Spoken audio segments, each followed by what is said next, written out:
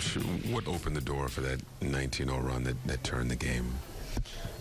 They played great. We didn't play well.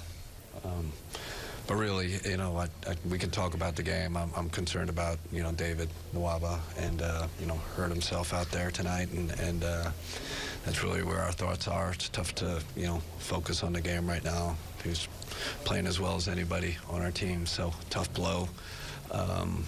That's kind of where our hearts and minds are right now. Given how beloved he is in that locker room, how big of a blow is that when you're trying to close? Tough blow. We've been here before with injuries, and but like I said, a young guy like that who was playing great. Just really feel for him. Kenny, you had a better view than us. Did he just slip? I didn't see it, quite honestly. I think Achilles. I didn't see the play. Can you kind of just sum up the impact he has had for you guys lately, and just what he's meant to his team? One of our better players, you talk about our defensive activity and our defensive improvement. He's a big part of it, and listen, I just wish him the speediest recovery. There's no guy in the team that did, things more perfectly than him in terms of preparing for a game, preparing for a season.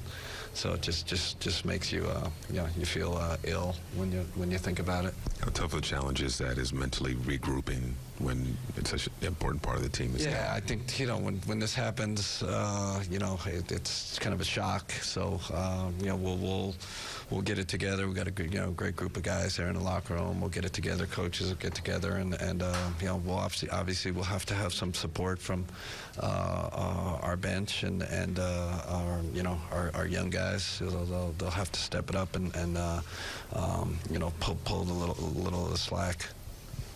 Just emotionally in the game there in that point, is it pretty hard to bounce back in the moment when you see something like that? I think our guys are competitors, and once the game starts going again, you compete, but I know as soon as the game ended, that was our only concern. Don't talk about the game or anything else. Just obviously everybody put their arm around him and supported him.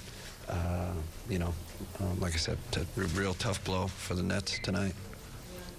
And given the injury situation, I mean, depth has got to be just a critical situation at this point. Yeah, no, we'll just, like I said, we've been here before, and we're going to have to,